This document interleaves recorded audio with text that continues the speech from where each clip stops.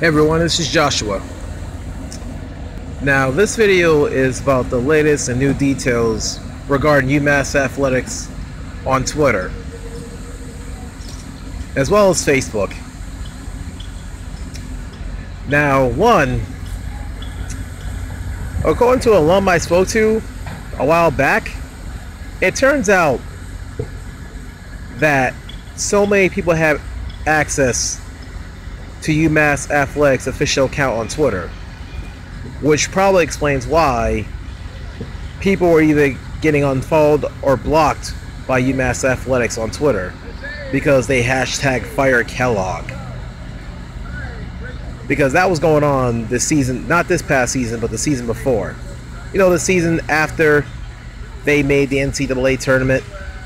Yeah. Now honestly, if you're really blocking people because they're voicing their opinions and stuff, then that's like a violation of the First Amendment, freedom of speech.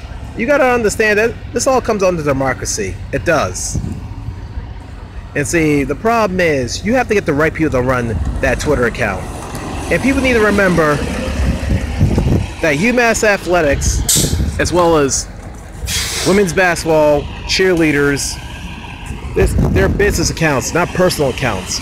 I'll say it again, all three of those official accounts are supposed to be business accounts, not personal accounts.